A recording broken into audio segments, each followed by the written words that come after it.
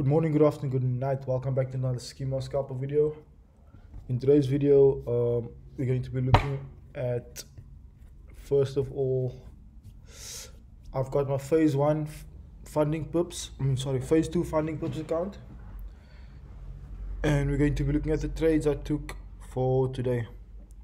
As you can see, I took 2 trades, up 5.5%. And we can look at the dashboard.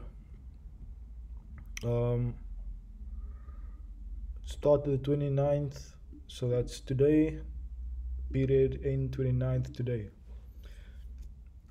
Daily stop loss limit is at 0%, max loss limit 0%, profit target 100%. That just means I made the $5,000 that was required.